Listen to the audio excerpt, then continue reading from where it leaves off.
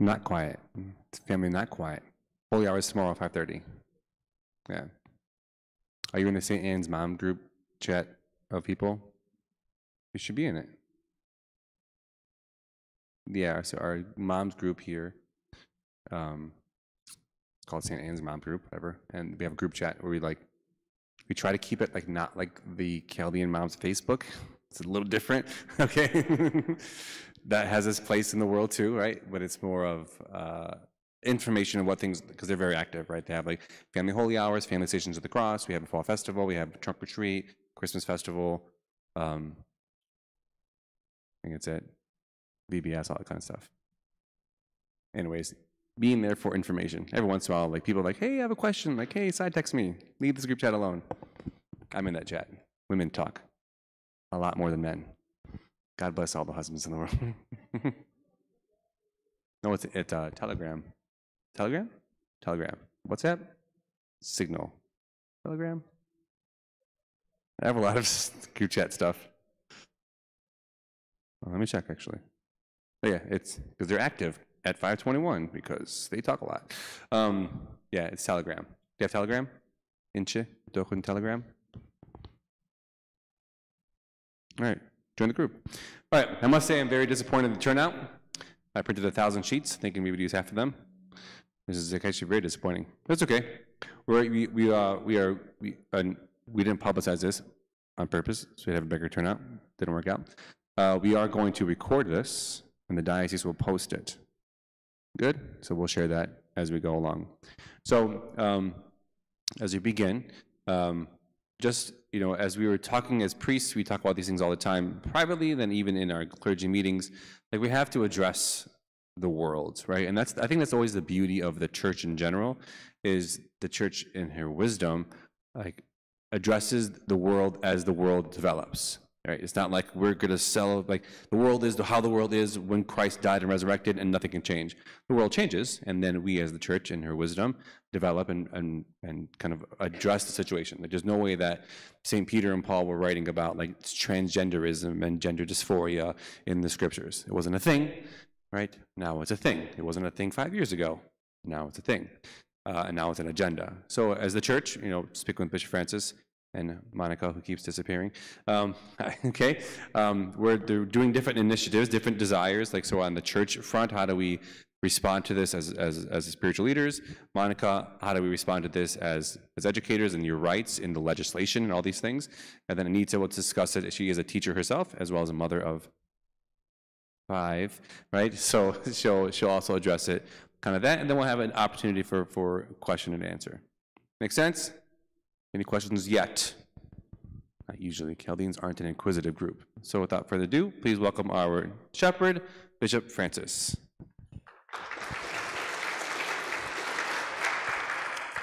Can you hear me? Okay, good. Let's start with a prayer in the name of the Father, and of the Son, and of the Holy Spirit. Amen. Lord Jesus, you came into this world in a family. You came into this world that through the family you may bless the world.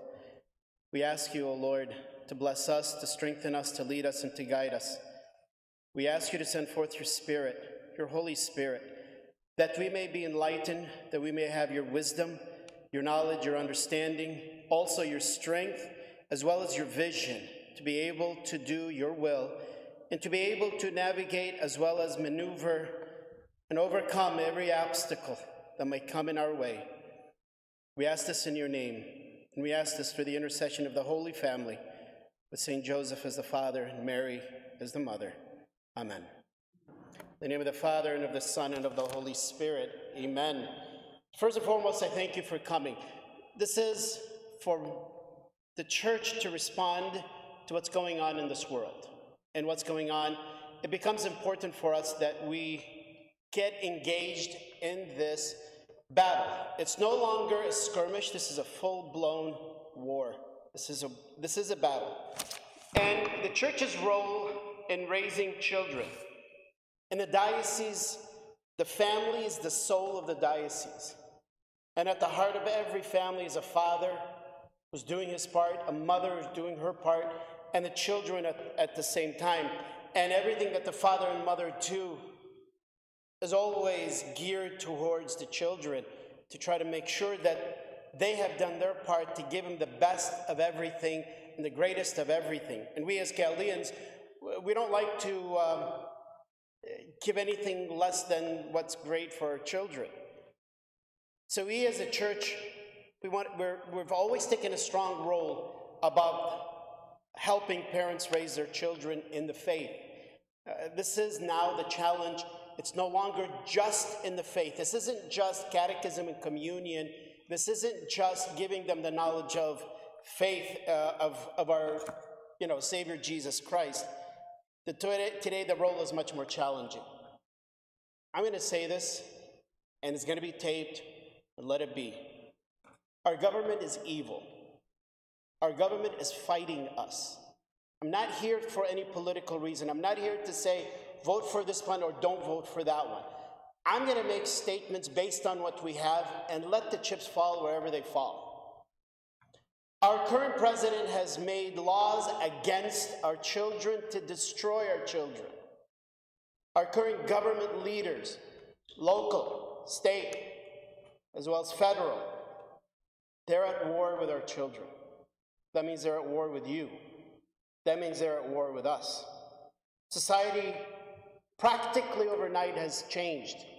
5 years ago, this was not an issue. It was beginning to become an issue, but it wasn't like this. And what COVID revealed to us as well, our schools are no longer just safe places where we can send our children and be happy with the education. Unfortunately, our schools have become a danger for our children. The ongoing attack of the family, they're here to create chaos. First, they've been attacking fathers. That's been going on for years. If they can make the father to no longer be a man, become weak, become selfish, that means he's absent. That means he's no longer protecting the family. The mother, no longer loving, and that also has been going on for many years. She's out of touch with the families, what they want her to be. They want her to only love herself and selfishly seek after her own gain. She's therefore no longer protecting the family in love. Children is the latest thing. And it came after destroying, or at least trying to destroy fatherhood and trying to destroy motherhood. Children no longer have an identity, and that's purposely done. They want them confused, no longer belonging to the family. They want them to give a different family. This is what you hear now. If you have a gender crisis and if your parents don't understand it, I will become your mother, I will become your father, I will become your parent. A lot of these laws that are coming in, especially ones that were signed by our president, are ones that say parents have no right to know, parents have no right to understand, parents have no longer any word. Who's the parent now? That's the problem, and that's what we're facing. So now society, government wants to give a different identity for the family, and especially our children, to influence them and control them. It's very much like the mob. The mob, the mafia, the gangs, what they do is they provide family structure to a broken family. So when you have a broken family, you have a confused child, and this is where they can manipulate. So we're here to protect, to strengthen the family, protect children's innocence. We're here to prevent a mental health crisis, especially for our teenagers and our children. How did we get here? It began with the death of God.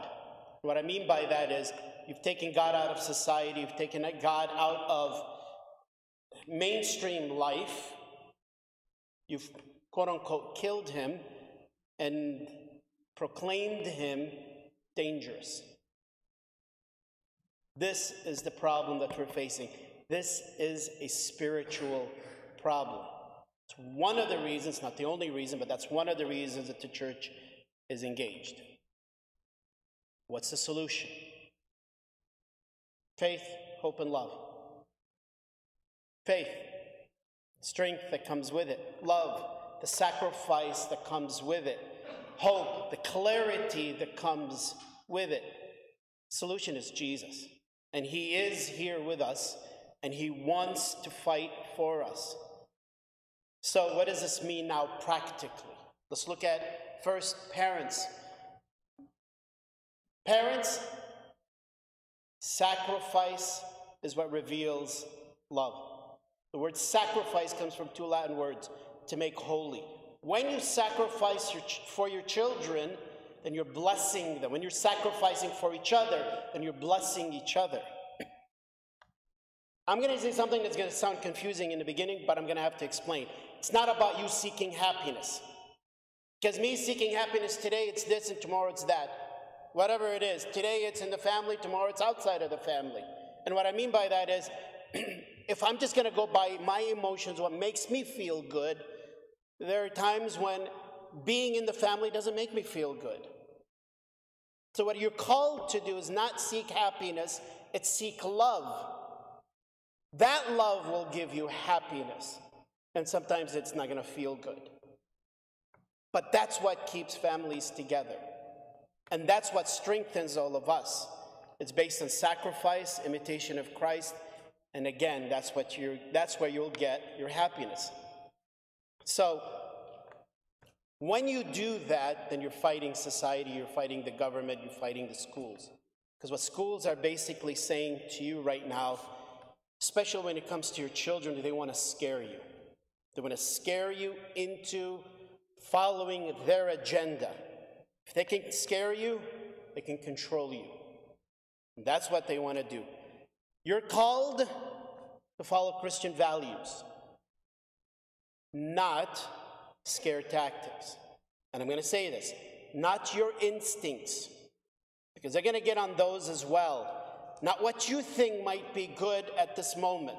I feel sorry for my child, and that's why I want them to be happy, and therefore I want to give him this. But if these things are not rooted in something solid, which is our Christian base and values, you will ruin your children, but not really mean to. That's what they want to do. Go back to Jesus. Go back to the basis. The natural law, church law, God's law. And sometimes it means I say no. Sometimes it means I love you, but I won't support whatever this is, whatever that is. Don't question Jesus' love for you or his values for you or for your family. Now, putting that to the side, we need to fight. You don't fight, you don't lose. Period. Straight up. If you do fight, with God's blessing, you will win. Because it's ultimately not our fight. Our battle isn't with flesh and blood, as St. Paul would say. It's with the spiritual realm. It's the demonic. It's the evil. It's the devil himself. That's what our battle is all about. Which means we need patience. We need grace. Ultimately, we need you to be grounded in Jesus. Because when you are grounded in Jesus, then you're not just battling, you're allowing Christ to battle with you. We're not going to let them win. The good news is they know it. They're seeing parents all over the world, especially here in the United States, that are rising up. We recognize that not only is it a spiritual battle, and I just want to step back a little bit, they've attacked our churches and our faith. As I said, they've already killed Jesus. They've already said that God is dead. They've already taken him out. They've already proclaimed Christianity as being dangerous. If you don't know this, there were some who came out and said, the rosary is a sign of insurrection.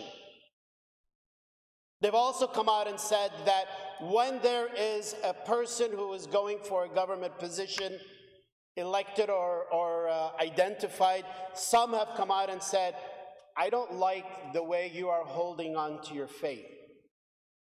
because they were solid Christians or they were solid Catholics. So that attack against our faith, against our churches, so that ultimately they can sexualize our children.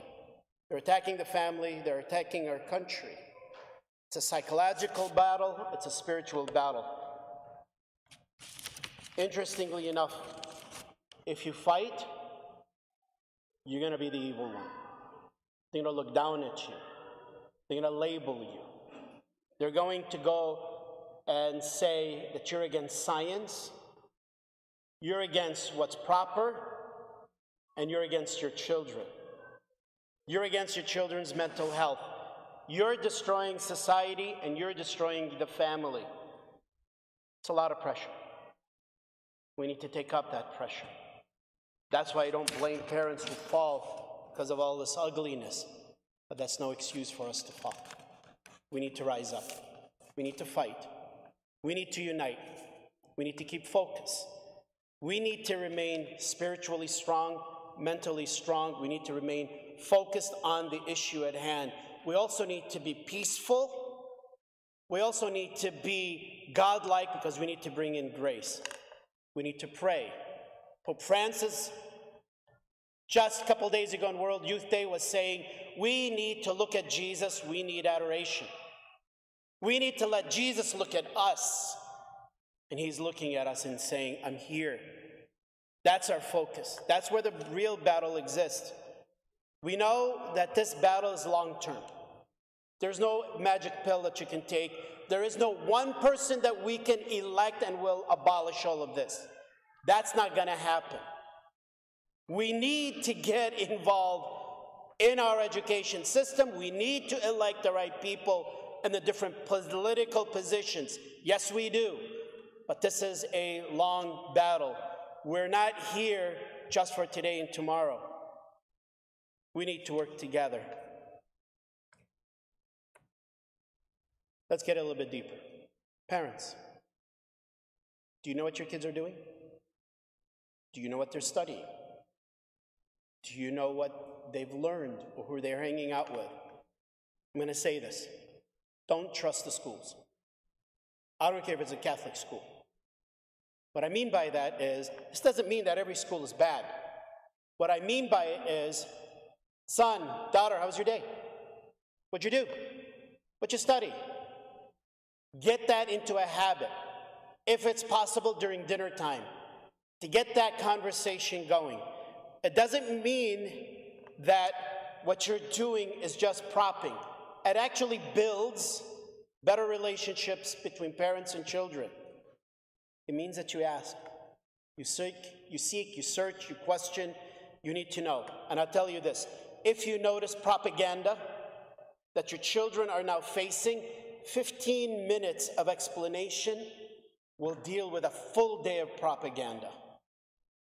That's because now you're becoming the educator with your children. You also need to live a meaningful life. Monkey see, monkey do. So if you're proclaiming one thing and you're doing another, being hypocrites in this world is not acceptable. And you're actually telling your children, yeah, this thing about religion or about the right thing is just out there, it's theoretical. It's not something you're supposed to do. Which means you need to live a meaningful life, make the world better. It begins with God, the fear of God, the love of God. Now here's the point, don't despair. Don't fool yourself, we're not winning, but we're not losing. There's a difference. We're fighting. They've had many years of preparation. We just woke up. We found ourselves all of a sudden in this position, but God is with us. If God is with us, who can be against us, St. Paul says. We will overcome. Just a matter of time. We need to win the education battle in America. Church is engaged in this battle. You're the heart of the church. There's no battle without you. Church does not have legs to stand on. With this issue, it is you. So we are now engaged with you, and you're our legs. And you're the firm standing ground when it comes to education, when it comes to our children. And this is where we are engaged with you. We're here for you, and we're here also to say that the battle is won already when Jesus died on the cross. We just need to make that battle now come into fulfillment. Amen. God bless you, and we love you all. And thank you for being here.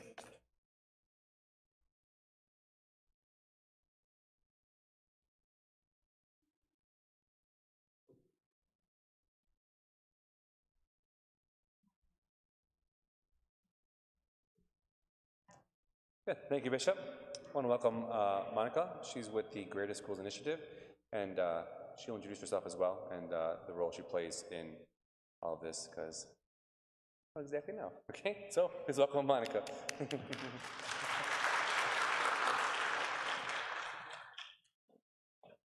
I need a mic? Oh, I'm good. It's loud. Okay. Hi, guys. Okay. Okay, so did everybody get some handouts? Because I had a PowerPoint, but I didn't know we didn't have a projector in here, so I wanted to make sure we printed the 2 important pages out. Okay, good.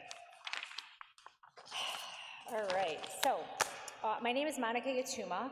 I know a lot of you in here know already who I am, some of you don't, so I'll just share my story. So I was just like any of you, and then 2020 rolled around, and then COVID hit, mask mandates hit, and I about lost my mind. So I'm a very strong personality. I don't appreciate it when somebody tells me what to do, let alone tell me what to do with my children.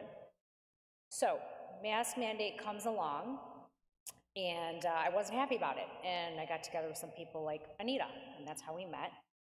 And we decided to go to our Oakland County Commissioners. We were told that's who we needed to talk to because they were in charge of the budget, so we needed to go see them.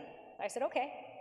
So I got really loud on social media. I networked with a lot of people. We ended up going to the Oakland County meeting. I think we had about 1,500 people with us. And we spoke. A lot of people gave public comment. Anita was brave enough to give public comment. We ended up sitting next to each other, and that's how we met. And from there, that's kind of how everything started. My personal representative, my county commissioner, was not doing what we needed her to do. She wasn't standing up for the kids. She wasn't fighting against the Democrats. And I pulled her to the side and I said, you don't grow a backbone and vote the way that we elected you to vote. I said, somebody's going to run against you because we don't appreciate this. And so I ended up running against her. I threw my hat in the race. I ended up running for the Oakland County Commission, so that's how some of you might know my name. Unfortunately, I didn't win, but she has changed the way that she votes, so that was a win in my eyes. When I didn't win the seat, I wasn't really mad that I didn't win the seat. I was just mad that I lost. I'm very competitive. I played sports growing up. But I knew I had to really lean on my faith because I was mad. So I leaned on my faith, talked to Bishop a little bit, and I was just waiting to see why I lost. What's this other door that's opening up for me? And so somebody approached me. They had been watching me for a long time. And so they asked to sit down with me, and you know, they said, I know you're burnt out. I know you ran this race. I said, yeah, I need a break. I need to get back to my family, my kids. And he's like, just chew on this. And he threw this idea at me. He said, there's this law about sex education in the state of Michigan. We're one of the few states that has it. I think we could start a nonprofit around this. I said, oh man, am I gonna have to put a lot of work into this? And he looked at me and he said, yeah. And I said, okay, you know what? I'm already all in. Let me think about it. Talked to my husband, prayed on it. I said, let's do this. And so we launched the Great Schools Initiative. This was officially in early November. So I'm going to tell you about the law that helped us get started. It's MCL.1507. What the law says is that sex education must be confined to a sex education classroom setting. So they can't teach it in math, they can't teach it in science, they can't incorporate it in any homework. It has to be in that sex ed classroom setting, okay? With a sex ed certified instructor. So they can't hang any flags or any memorabilia outside of that sex ed classroom, and parents have the right to opt out. So if your schools are not already telling you that, so you know you have the right to opt out without any penalty to you or your child. They are not providing you with an opt-out form. That's what this handout is here. If you go to greatschoolsinitiative.org, we'll walk you through the opt-out process. You can print out our opt-out form. It's actually really thorough. I'll tell you why in a second. I realized I skipped a part, so I have to go back. So back to the mask mandate, I had got together with a group of people, Anita. Chris is actually here in the crowd. Chris was awesome. He was a huge help. and a few others who couldn't be here tonight. But we got together and we raised a bunch of money and we filed the first lawsuit in Oakland County against the mask mandate, right? But it wasn't the lawsuit that did what we needed it to do. A group out of here on Valley sprung up, came to me, hey, can you help us? Yes, help them raise money. They filed a lawsuit. I got together with a group in Walled Lake. The difference in Walled Lake is we were able to partner with the Thomas More Society. Someone had told them about me and they said, tell me what you're doing. And I said, I'm with this group. We want to file another lawsuit. We're trying to put a lot of pressure on the county. So they did some research, came back and they said, all right, great, we can file a taxpayer-funded lawsuit. That was the lawsuit that got the mask mandate dropped because that actually had some legal standing. So that's where the relationship with the Thomas More Society started. And so from there, we fostered it. When we started the Great Schools Initiative, I went to them and I said, this is what I'm doing now. Would you guys support us? Lots of back and forth. And they said, you know what? Yeah, we'll handle your legal work so that you guys can go after these schools. Great. They pledged $1 million. Without them, we wouldn't have been able to do what we're doing because, so I just explained the opt-out process to you guys. So when you use the opt-out process, if a school doesn't take your opt-out form, if they take your opt-out form, then they're violating what you've asked them not to do or what to not talk about with your students, you can sue them.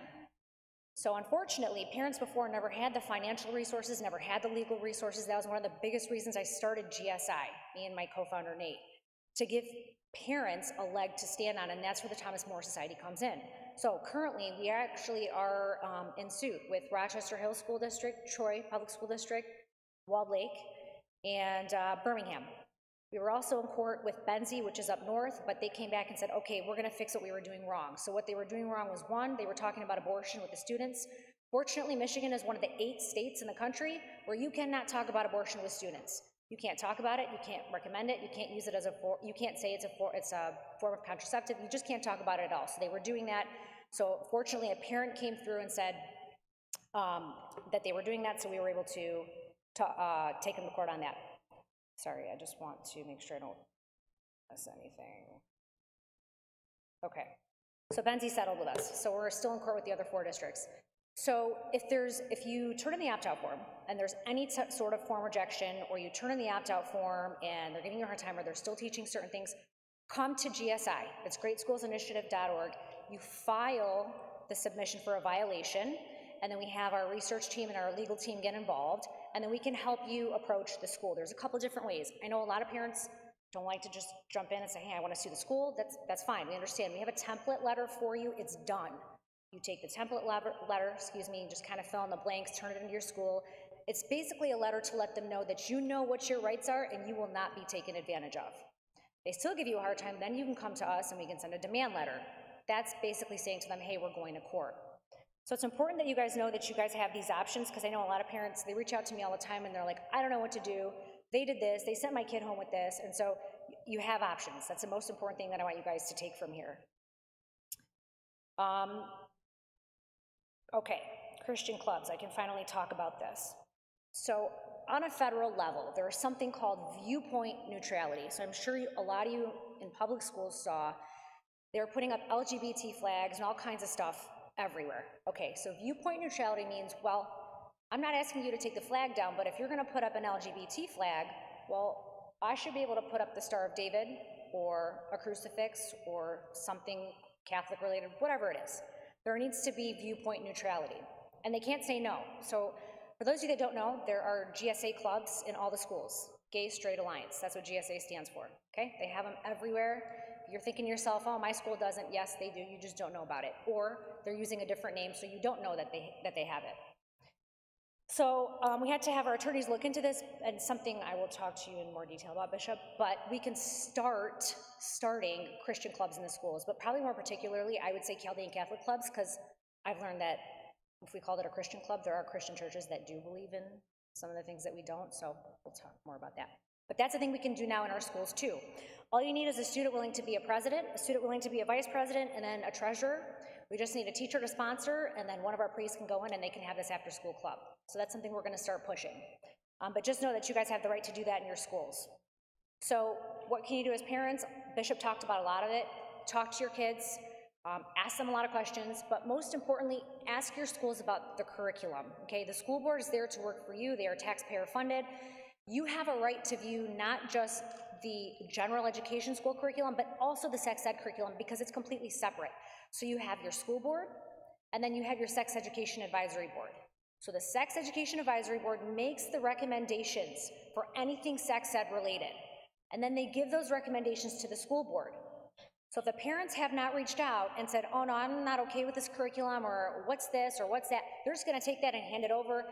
School board's gonna pass it. If you guys aren't calling, if you guys aren't emailing, if you're not going to your school board meetings, they're gonna pass it and it's done deal. It's set in stone for a good 7 years. It's really important. Today's parenting style has really changed. It's really important to go to your school board meetings. I go to my school board meetings all the time, but I attend them in different counties, different cities as well, to try to give a lot of parents support, because a lot of parents just don't know what to do or what to say. So it's really important to get involved, not just with the school board members, but all your elected officials. Again, they're taxpayer funded, they work for you. If you inundate them with calls and emails and ask them to set up meetings with you, they should be sitting down with you. They should never tell you no. Ask them questions, put pressure on them, let them know that you're watching them and that you're paying attention, because if they think that you're not, believe me, they are not gonna vote in your favor, because everything that's going on in Lansing right now goes against everything that we believe in. It's really bad right now.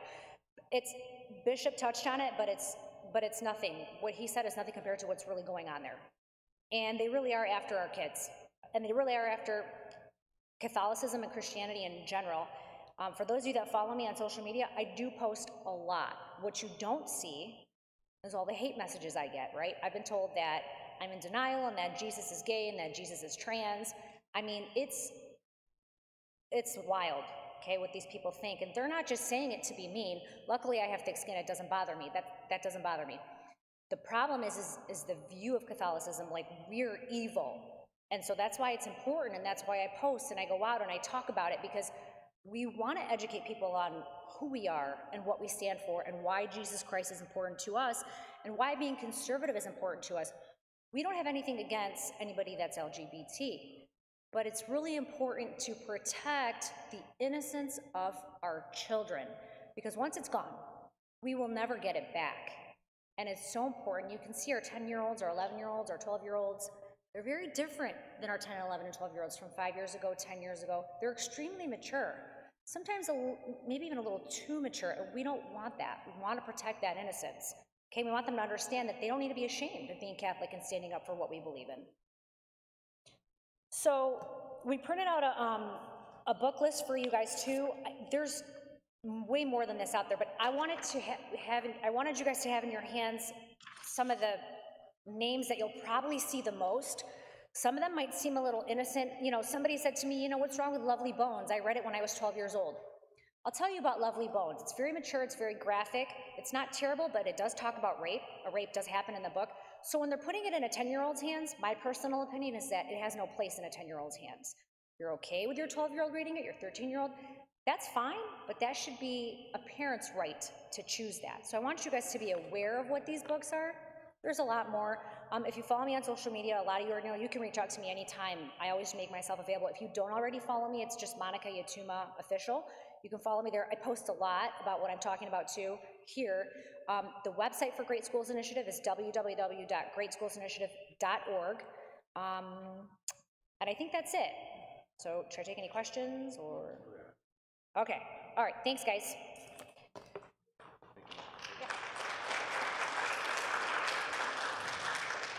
Great job, great job. Yeah, so no more complaining about my fast preaching, okay? Because it happens out there, right? So this is recorded, so that was a lot of information. We are going to post it on the diocese social media and website.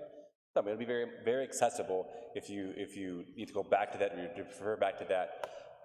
It's really good information. She has information there. She has an email list that's starting. A lot of good stuff. So when we were doing these meetings, we had a lot of discussions about what do we do. So it was like we really want the bishop to speak about the spiritual aspect of it. How are we going to, as parents, to encourage you to like really take a stance on these things? We have to have a political strategy to what we do for this. We can't just be like, yeah, it's no big deal. It is what it is. Like, no, we can do things. We have a voice out there, and we have to let our voice be heard. As well as like, okay, now what do we do actually as like parents? Like, okay, we have all these things, but then you got boots on the ground. You have children. You have homes. How do we address that? So I asked Anita to come and to speak. And she'll give us some guidance on like, no one's perfect here. It's not she's a great mom, right? But everyone has their issues. So that's not a dig. It's not, you're not a halo around you, right? So, but like, don't be scared, basically. The goal is like, don't be fearful. Like, don't go out there as parents, like, you're so scared, all this anxiety. How do I raise kids? We'll be fine. God has already won the victory. We have to just allow the Holy Spirit and the peace of God to enter into your home. So let's just speak on that. As you're speaking, I would encourage you to either think to yourself some questions, because I'll bring all three of them back up here for a little panel and a Q&A for all things directed at the bishop, or Monica for how do we go to the school board and how do we address those issues, or Anita on some parenting advice as well. So I want to welcome Anita. Thank you.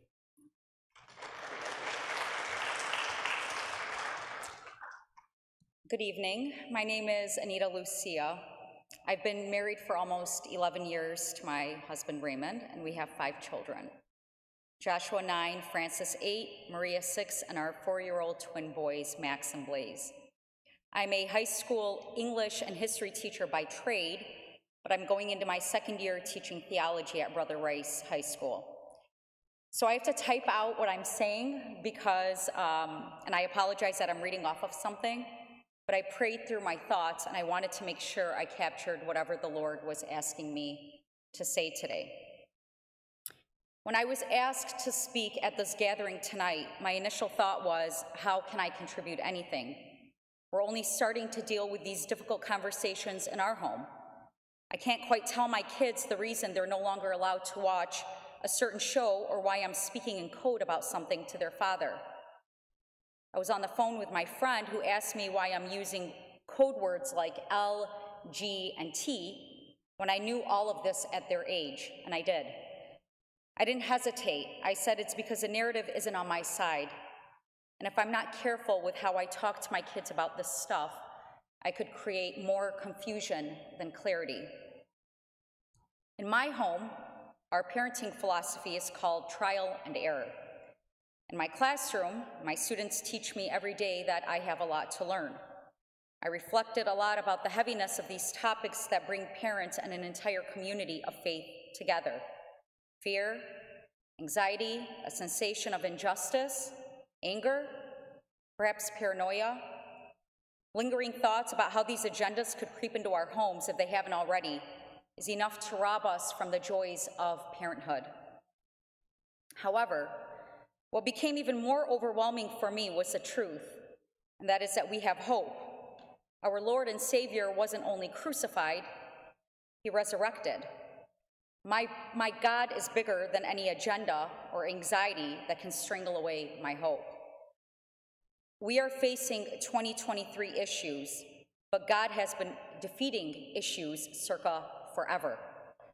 He's not some rookie deity. God is, not God was. God is. Now, if you're anything like me, you find yourself saying, I wish I could go back in time when things were more simple and less complicated. But our presence here today is not accidental, it's purposeful. And God placed us exactly where he wants us to be because we are called for this very moment, and all of us are learning how to respond to these challenging times. Several years ago, when I was in college completing my business degree before God called me into a career in education, I took a final elective that was needed to graduate. It was a class called Marriage and Relationships. Our professor asked us to define love and read our answers out loud. I thought I nailed the assignment because I somehow had the right answer with a lot of fancy adjectives. However, it wasn't until the moment my firstborn Joshua was placed in my arms that I understand why love is a dying of yourself and a rebirth of something greater. If I could love this person so much, how much more does he love me to choose me to be his mother, to choose Raymond as his father? How much more does God love Joshua and all of us and all of our children? We heard about our rights, now let's talk about our responsibilities. We're here because we are all fiercely protective over the children we work tirelessly to raise and have the right to be cautious about those trying to undo our work. But let's take a moment and work backwards here. The resources we have available to us today did not exist when we were growing up, but somehow our parents did something right, because look and see where their children are today. gathered in the house of God because we knew the Spirit leads us to the truth. The church is one that is responsive to the times, which is why Bishop, in his wisdom, pulled us together tonight. So my mother raised my sister and I our entire lives as a single parent, working 2 jobs and doing her best not to fall apart. There were no support groups, websites, and even the privilege we have today of having so much access to our spiritual fathers. No one told my mother how to speak to us about sex or same-sex attraction, for that matter. She would teach us stories from the Old Testament, and I was fascinated by the story of Lot's wife turning into a pillar of salt. So I asked my mom why God destroyed Sodom and Gomorrah, and that's how that talk came about. I was probably 7 or 8 years old. I mentioned this to her from time to time, and she's still very proud of her approach. Yeah, they were gay. I'm like, okay. Okay, that's how we had the talk. So how do you talk to your kids about same-sex attraction, gender identity? More importantly, how do we teach our kids not to hate? We are Catholic. We are taught to love, okay? So anything other than that is not Catholicism. It's your own ideology. Are we overthinking this too much? Was my mom's method of just telling it like it is right? Well, it was right for that moment because in the 80s, sexuality and gender identity wasn't discussed in a classroom around impressionable minors. These matters were private and left to the parents. This isn't the case today. We need to work with the moment. I discussed this topic with my 9-year-old recently. I wanted him to learn from me before someone else got to him. So we went for a walk, and I took a deep breath and simply said exactly what I said before I came up here, because it could be very nerve-wracking to speak publicly in front of people. And I just said, "Come, Holy Spirit." And I talked to him and led with how much God loves his creation. I explained that people have their own definitions of love, but we learn love from the one who created it, God. He said he had heard the word gay from one of his friends, and the kid said, "They're idiots." Well, that's what Joshua learned. He associated a word with an adjective without even knowing what the word meant. But that's how hate begins. If my children grow up believing the Catholic Church doesn't love sinners, then they'll be the first ones to fall away from the faith because they would have lost all hope in the love of Jesus Christ, and that would be tragic. If we're not teaching our children to love and the source of that love, they will look for it in all the wrong places. Being pro-life means we teach our children that all life has dignity. However, it's also fair to say that I don't want denial of the truth to be dressed up as something called compassion. We must always err on the side of Jesus. The most powerful words in Scripture to me are, "Thus says the Lord." He says it, therefore it is. It's easy to be impulsive about these conversations with our kids because we're feeling a sense of urgency, but I would suggest taking a pause, taking your fears into prayer, and maybe writing down what it is you want to communicate to your child or children. Make sure your child knows that these conversations are private and not to repeat them with their friends, especially in a school setting where someone may take it upon themselves to correct what they've learned. Other parents may not be ready to discuss these topics with their children, so we need to be respectful to that as well. Also, it's important to note that the church supports families who have children that are struggling with their identities. This is nothing new. The church has always been there for everyone. I don't know what challenges I'm going to face tomorrow. I don't know what struggles or gifts my children will have, but I know God calls us to lift each other in faith and love, not condemnation or isolation. It's okay to ask other parents who are raising their children in the faith about their approach. We can all learn do's and don'ts from one another. I've been in a prayer group now that meets every month. We've never missed a month of meeting. 11 years. 11 years. We discuss these things often. We learn from each other. We disagree with one another, but our anchor is our Catholic faith. If you visit the AOD website and just simply type in marriage and family, you will find some sort of framework there about the resources and support for families. You'll find Catholic-approved therapists, and we also have Chaldean therapists that counsel with science and faith, because those two things most definitely work together in the Catholic faith. And speaking of programs, before I lean into it, I have to say if there's one discussion that turns into a debate quite often, It's that of Catholic versus public schools. If you're, in your parent groups, there's no way this has not come up. This is always one of those debate topics, okay? My kids go to Catholic schools. I work at a Catholic school, but I went to public schools my whole life. And I still remember the teachers that inspired my passion for language arts and history. Some of my closest friends who inspire my faith went to public schools and send their children to public schools. Okay, but I will always advocate for a Catholic education, and that's the one that starts in your home. We need to stay vigilant, because if we're not living the faith, our children aren't living the faith. No matter which institution they're a part of, it won't matter. We are the first responders to our children's spiritual health, not the school. But we also have another option, and that's homeschooling. So this fall, our diocese will be launching a homeschool co-op at both Holy Martyrs and St. Thomas. The hope is that these pilot programs will lead the diocese's ultimate mission of creating a homeschool program by the fall of 2024. Again, our church has seen a demand from our community to support families to begin educating their children in the home. The program has the full support of our bishop, and you can find more information on chaldeanchurch.org/homeschool. So please don't be intimidated also at the prospect of homeschooling and begin doubting yourself. Okay, no one's expecting you to be some kind of a scholar, and that's the only requirement that you can have to homeschool your children. That's not true. Our church is here for you, and you will be around parents who have the same questions that are probably running through your heads right now. So be comfortable seeking information and going into it, and there's a bunch of resources there for you. Our church is here to support you if you make that ultimate decision to homeschool your kids. Now, I don't have teenagers at home. I'm a high school teacher. I did my internship in Detroit at an all-boys public high school, another one at Warren Mott, and now teach at Brother Rice. As an educator, I'm also a forever student, because I can't predict the challenges of tomorrow. But it's impossible to ignore the commonalities between these students. And what I'm about to tell you is, it's nothing new, it's nothing you don't already know. Teenagers are addicted to social media. Okay, I'm gonna say it again, they are addicted to social media. When certain topics would come up in my classroom, and for example, one sticks out in my memory, we were talking about miracles. A student asked me if the church recognized some guy somewhere who was doing all these miracles.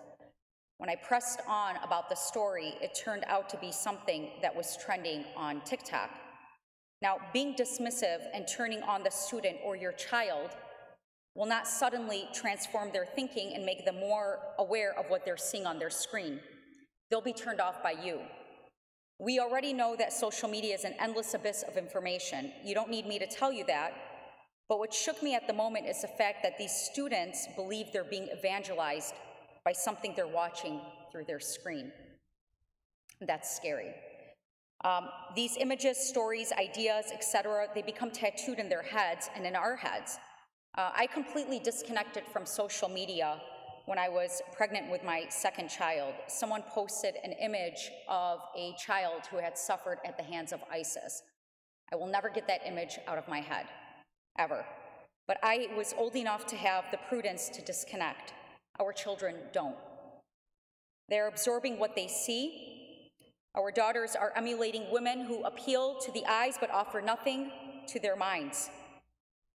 And the woman with the most likes in history, the most successful influencer with the largest following, is the Virgin Mary. She's been trending now for over 2,000 years, and the only part of her body she had to reveal is sitting in the tabernacle behind me. Let her be the influencer your sons and daughters admire. When I was discussing this with my friend last night, she said, Anita, can you add something? Tell parents to go through their kids' phones. We have these discussions with parents who have teenagers. Until the day I moved out of my mom's house, the day I got married, I didn't know that something existed called privacy, okay? If you find something alarming, don't be impulsive. Pray, wait, and seek guidance with your approach. But you have a right to go through your children's stuff. My mom went through everything, everything. Journals, love notes, you name it, mom went through it. You have a right to do that. Go through your children's stuff. And if you're really good, you won't get caught, but you'll kind of find a way to bring it up to them. My mom wasn't so discreet. She'd be like, what is this, okay? So now I'm 40 years old, and I remember one Bible study that started on the east side when I was in my 20s by Father Andrew Younan. I say that right, Father Andrew Younan? I know Mother of God had a program too, but today there are youth and young adult groups almost every single day at a parish in our diocese. How amazing is that? Please encourage your children to get involved. I spoke to a relative of mine who said his mother drove him almost 30 minutes to CLC here at St. Thomas. He was struggling with his own teenage challenges and in a dark place, and said CLC became a home and community for him. He's a college graduate today and still keeps in touch with the people he met through the program and serves in his parish.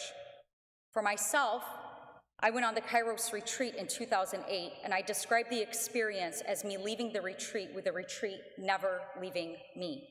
It changed my life. I actually became pro-life because of a single moment on that retreat. I also met my husband on Kairos 2 years later when he was a retreatant and I was a leader, and that's allowed, okay? No bylaws against that. Results not guaranteed also, okay? Please remember your own faith journey. Remember a time when you fell away and how many times you doubted. Our children have their own stories that are still being written. Don't lose hope because you think outside forces are closing in. God is the force, period. But we still have to do our part.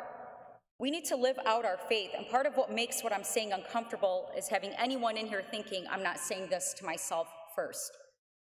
Don't worry, my mom loves to critique my parenting and gives me Google-like ratings when she leaves my house and tells me how I can improve, even though she forgets I was dodging flying objects she'd throw at me growing up. And I grew up thinking she had a syndrome that made talking without yelling impossible. But she tells me I'm too loud.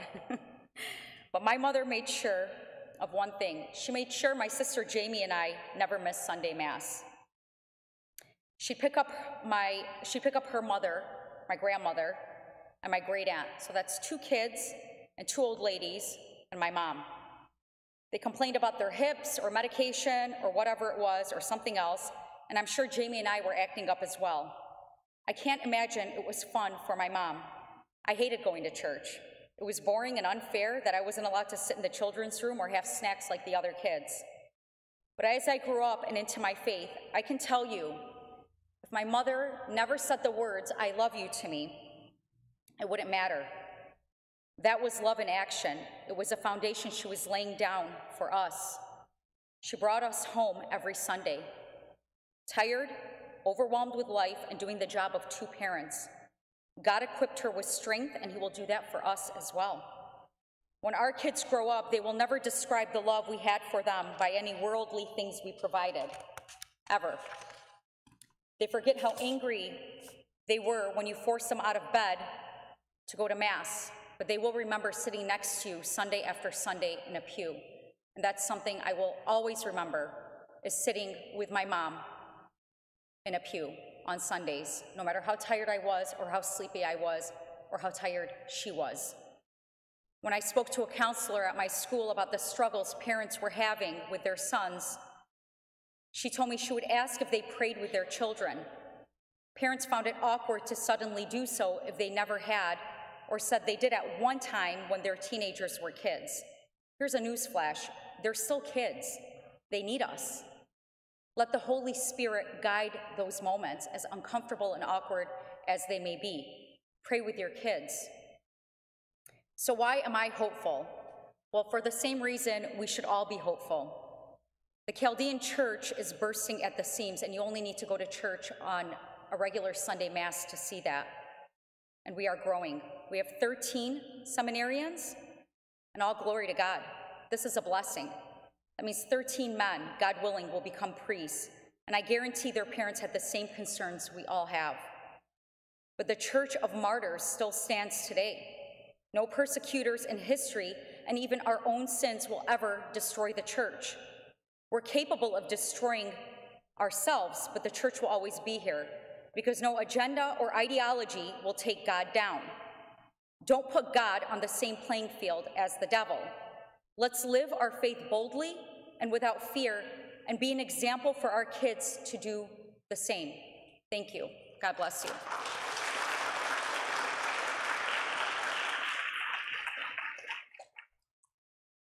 Good. Again, reminder that all the information will be on the website so that we can get more information. I think this is actually a whole night worth rewatching for a lot of information. Any questions? I'm going to call the three of you up here, if you don't mind.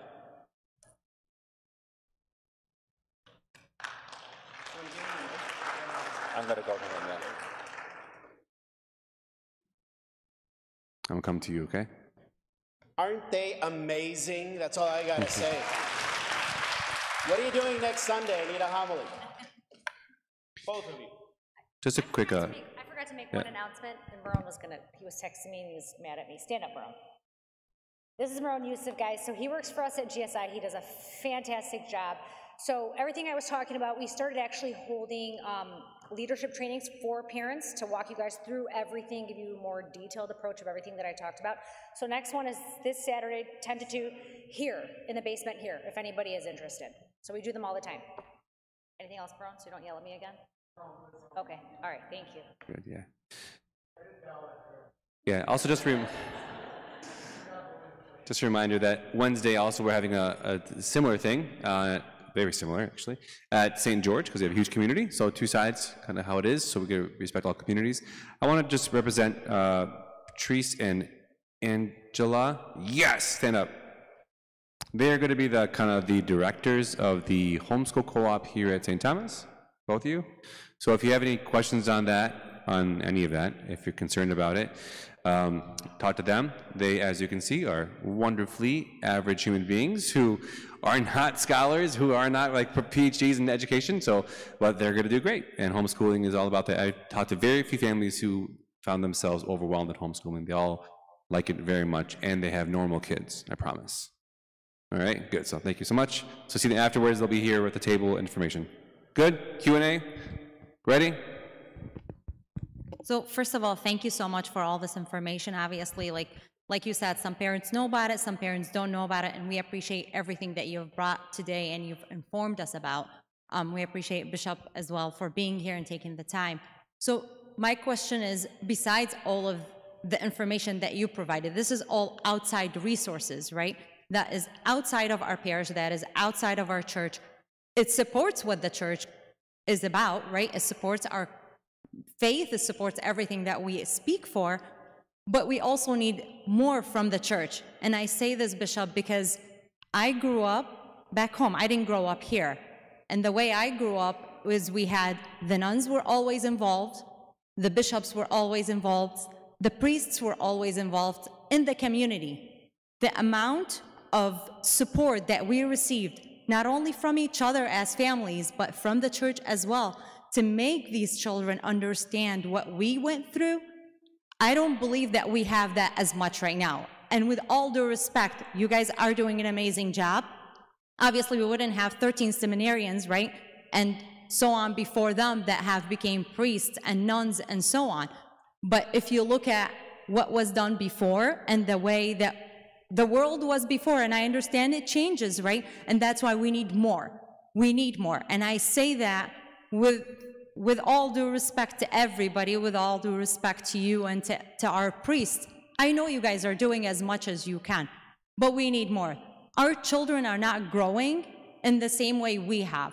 And it takes a village to raise one child. So can you imagine if you have 5, like she does, or 4, or 6, or 7?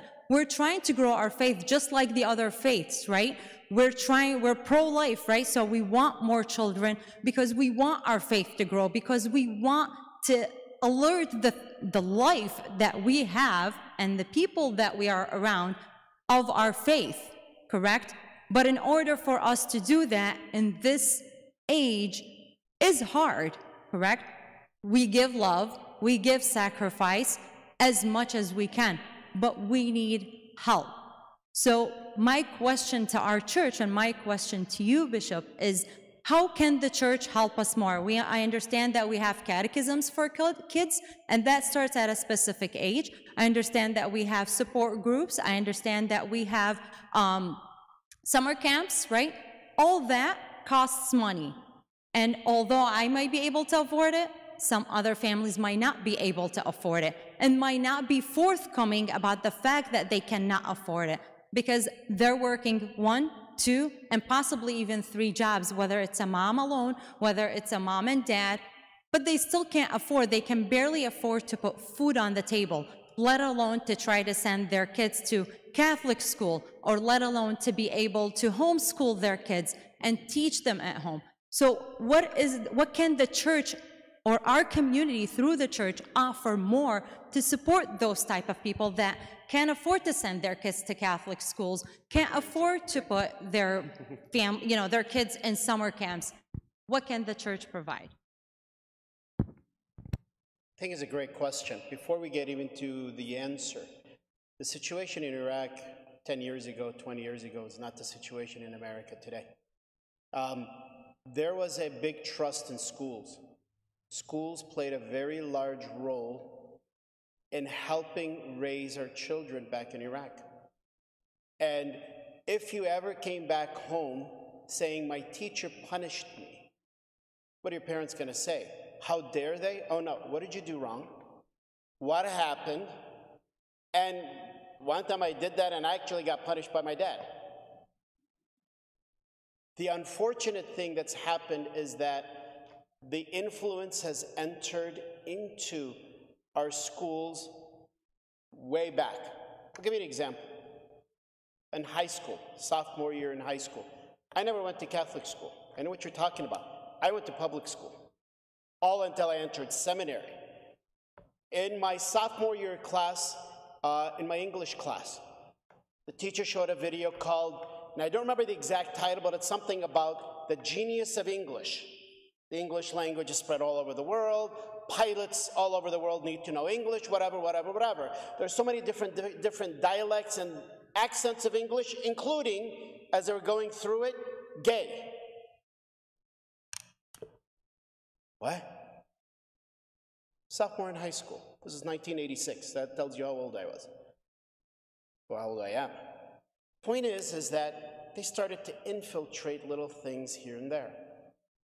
I have a younger sister who got her master's degree in education in San Diego. She one day showed me an activity. Here's the activity.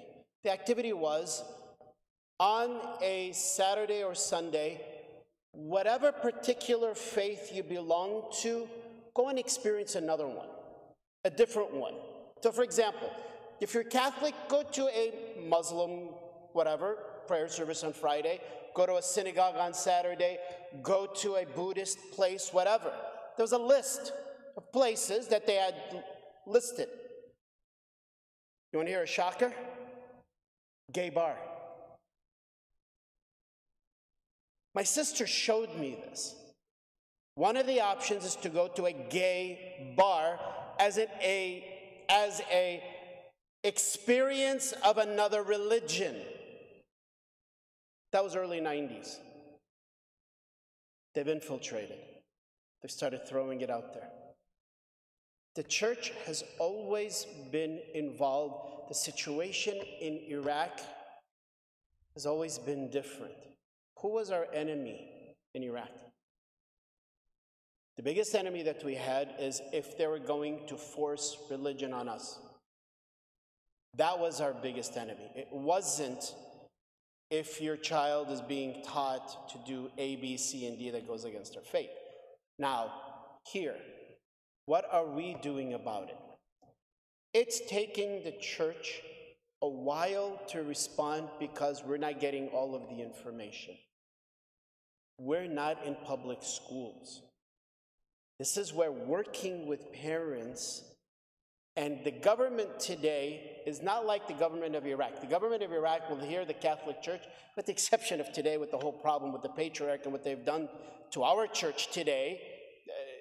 That's a completely different argument, and God bless our patriarch and God help our church in Iraq, because they have now just kicked our church to the side and said, you no longer have any influence. That's what they've done. Anyways, put that to the side. How much influence do we have here in the United States? I'm sorry, your Catholic Church, this is a public school. separation of church and state. So problem number one is we don't have too many rights. Now, we've got government initiatives that says that we can come in, we can teach, and this is what we've been trying to do. By language, by faith, by extracurriculum outside of the school, we have limited amount of success, and then something happens, and then it sets us back. We've tried in different Catholic schools, and we've actually tried in different public schools as well. We haven't been able to find something that sticks. If you remember about maybe 20, 25 years ago, there was a group that was called the CARE Group. They actually were in 3 or 4 different public schools. One of the things that they were doing is working especially with Chaldean kids, mentoring, working with them, helping them, and also allowing them to recognize that as Chaldeans, as Catholics, we don't do certain things. That lasted for about 4 or 5 years. That didn't also stick as well for too long. This is because once the school says we no longer want you, or once we lose interest by those who've been doing this, we don't have new people coming in, we have problems. The church is all in.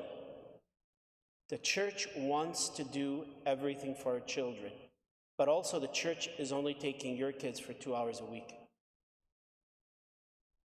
That's a big difference. This is where the church now finds itself in a similar but different role.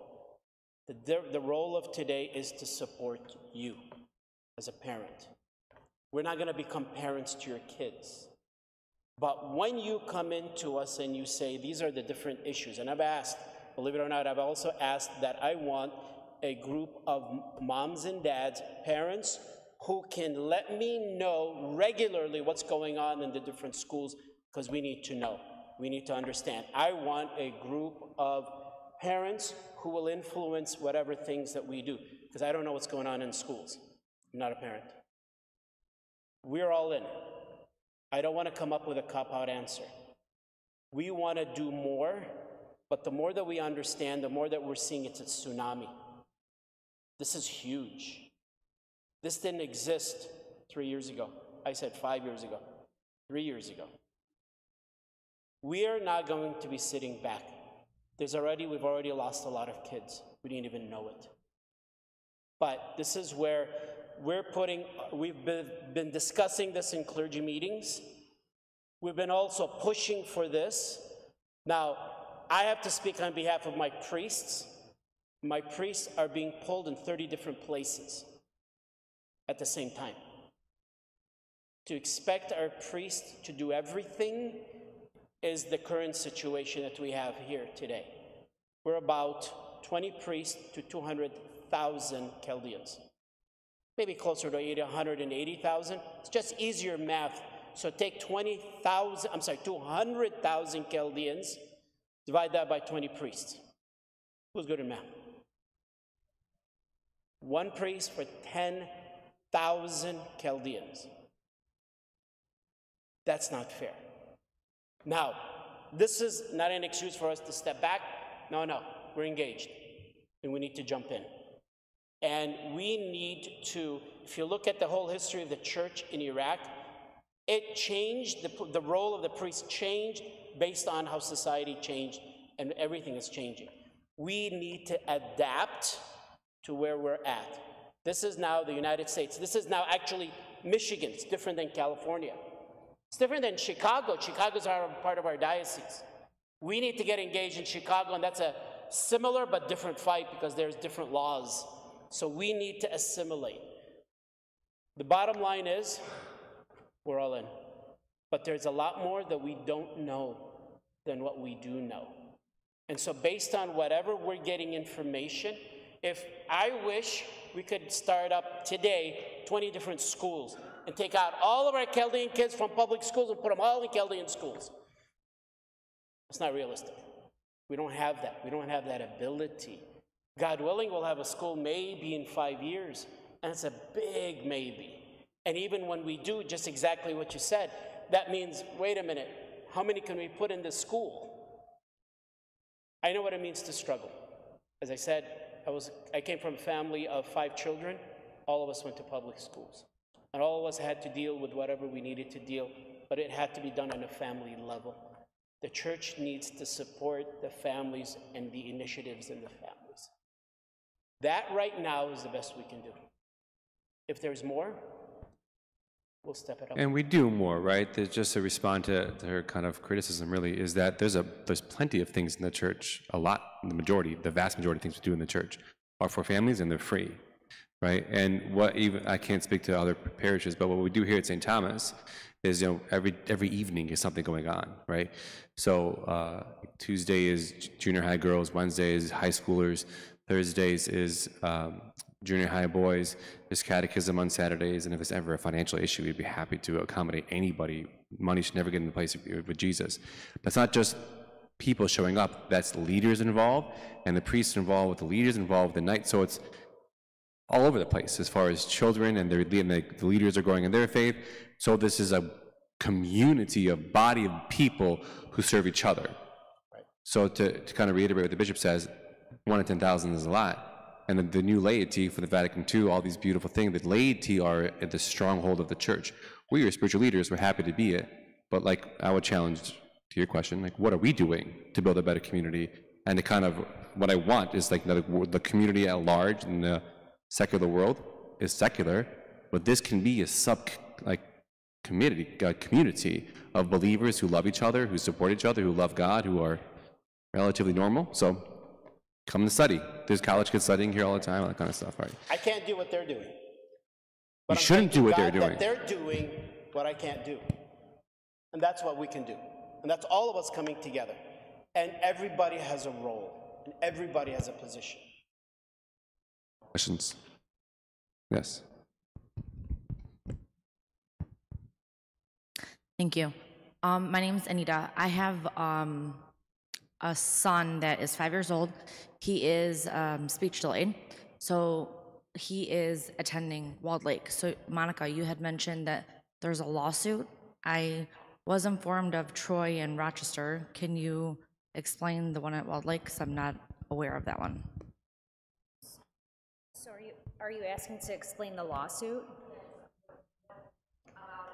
Yeah, so I can't talk details of the lawsuit, but I can just say that several parents attempted to turn an opt-out form and they denied the parents' request. And so we sent a demand letter, and so they were kind of playing games and saying, oh, we have to talk to legal, oh, we have to give them an opt-out form that has our stamp on it. So lots of back and forth, and finally we said, okay, we're going to court. So if you want to ask me to the side, yeah, we'll talk. Ask her after, yeah. In the back, and they'll get to you. Yeah. I'm going over there. I have to walk over there. This is why I asked everybody to sit up front earlier. Everybody ignored me. Hold on, I'm almost there. Hi. I really appreciated the response that Bishop Francis had earlier. I had a question. If we wanted to get involved and donate some of our time to help organize parent issues at St. Thomas, how do we go? Who do we contact to do that? You said ask a question. Organize what? To help support what you were talking about with building a community within the church. How do we get involved? Is that a question for me, Anita? There's a rumor going around that we have an awesome moms group here. Yeah, we have a moms group at the church, and we have a lot of stuff going on. One of the things that I was thinking about I'm sorry I didn't get your name when you asked your question about the church and being involved in stuff. One thing I said is that your kids have to feel like the church is their home in any capacity. If you're here volunteering your time, I brought my kids here on a Monday to clean, and they just the fact that they were allowed to go up here and do something, it's so important that they see that their mom is doing something, okay? I want them to have these memories in a church and know that this is their home. So there's a lot that you can do. You can volunteer with the church. It doesn't have to be this parish. There's something going on with our moms group. We have like marriage ministry. We do like a couples night. We have our fall festival coming up, and it may seem like, well, this is just a family thing and we're just going to attend it, but you can volunteer there too. Your kids could see you giving back your gifts to the church. And that's one way that you can be involved in your parish. There's always room for someone. There's plenty of opportunity to do something. We have a pretty big diocese, so there's opportunities in almost every single church. Yes? Yeah. So I'll just answer that by answering a lot of the questions that have been asked. And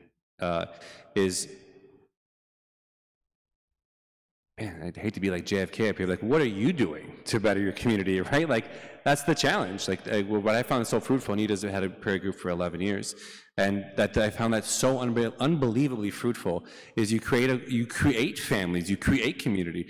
Find 8 people who love Jesus, whom you can meet with monthly, and you can talk about God, the scriptures, have a specific topic for that night, and then you have their friends, and they're friends with each other, and then they can grow up and date each other and marry each other, and like, that's how you build a community. And then you come to church on Sunday. And the church is a community of communities that's already been built. We're a community of families, and a family is a community. So it's not as if like, well, we have this program that we meet on Tuesdays from 6:30 to 8:30. You can come and bring your families. You can sign up and register. Those things matter, right? But they're also kind of more organized. You don't need to be as organized with creating community. Build it. Build it by building it, and I would encourage everyone to build it amongst themselves. Good. More questions? I'm gonna wrap up. It's late. And it's beautiful outside. Why is he not? She's up front. I'm coming. You're getting your steps in. Yeah. I'm at like 4,000. Okay, my name is Saba. I have twin daughters. They serve every Sunday at the church. They are going to 7th grade. They attend Sarah Banks Middle School. Well, actually, I have 2 questions. First, a question. Is there a way that we can access the school library online? Because so far I don't have any issue, but I don't want surprises. Normally, sometimes they just start with the book in the school, in the English class. So either sometimes the summary out of the book, in the back is not enough, doesn't give a lot of information. If I have time, I'll read with them the book. If not, at least I do a quick Google and read the review, what the people say. So there is a way that we can access online the library school.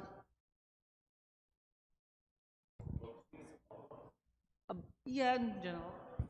I'll just answer it. I can answer this. Yeah. So it's a very good question. I don't think every school has their library books online. If they do, I think it's great. Some of the books, I have seen the pictures in some of these books. If I was to call them pornography, it's not enough. It's drawn pictures of sexual acts that are very explicit for high school, middle school, elementary.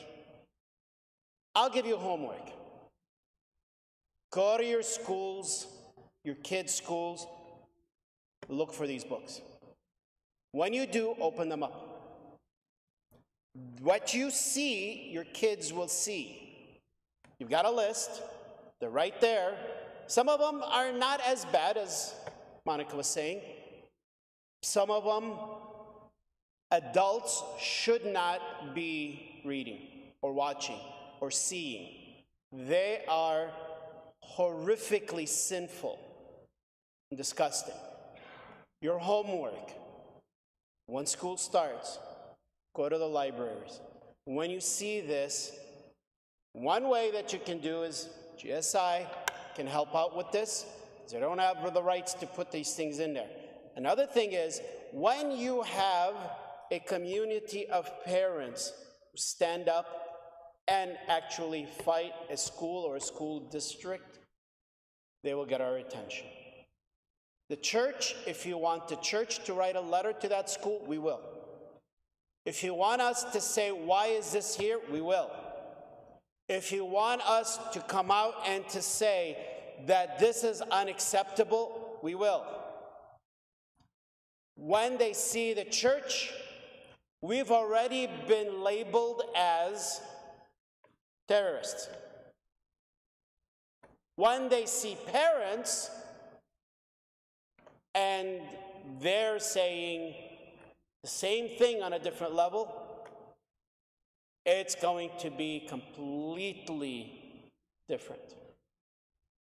We have had priests go to some of these, what do you call it, monthly Board of Education, whatever, gatherings. Didn't do much. Parents do a lot more. But what do you need from us? You need a letter? We'll write a letter. You want a lawsuit?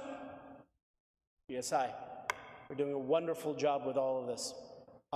For the past year, more than a year now, that I've been involved with them, I've seen a lot of battles won, and more battles will be won, because the law is on our side, believe it or not, here in Michigan.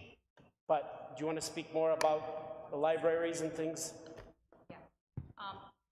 Quickly. In regards, okay, the library, your children have a designated library day, right? I think most of you guys know that. They go to the library once a week. You can find out from what section they're allowed to pull books from. I did that. I wanted to find out where my kids were allowed to pull books from. You can simply ask that. I mean, just to bring this down, just to simplify this, what section are they allowed to pull books from? Are the books are they taken out beforehand? Are these things that, because they need the kids in and out of there too. So they take out a bunch of books, they have the kids pick from some of these books, they're not just walking around aisle after aisle, okay? So you can just ask, when's their library day? And what section are they allowed to pull books from? And what books are being pulled for them? Okay, I'm going to wrap up, guys. I'm sorry. Just a final note, I may, as your pastor, and care for your souls, be not afraid. Right? Parents are at a level of anxiety that it blows my mind. Guys, everything's fine. Control your home. You have the ability to create a holy home, a prayerful home, a peaceful home. In this home, we love each other. In this home, we talk about issues. And even talks about like her mom telling her about Sodom and Gomorrah. I remember my father talking to me about sex when I was like 13 or 14 or younger. Like that happens. Have these conversations. Your kids are not dumb. They have access to pornography by the time they're 8 years old. Like have conversations with them, bring them to church, build a community with them, talk to them about their lives. They have no privacy. Be intentional parents. Trust that your children aren't your children. They're God's children. You're just responsible for them for a few years. And trust God and be at peace. Don't let the anxieties of the world overwhelm you, because that's the devil's tactic. Don't overwhelm yourself. Okay, we're good? Bishop, can you give us your blessing? Please stand. Also, real quick, I'm sure they'll all be here afterwards if you wanted to ask them some questions, especially Monica and her team, and Patrice and Angela for homeschool stuff. Okay. So if you want to talk to them afterwards, they'll be around. In the name of the Father, and of the Son, and of the Holy Spirit, amen. May the Lord bless you and keep you. May his face shine upon you, to lead you, to guide you, for you to experience his love, and for you to become instruments of his love. The Almighty God bless you all, the Father and the Son, the Holy Spirit, now and forever. Amen. God bless you all, and thank you for coming, and we will work on this together.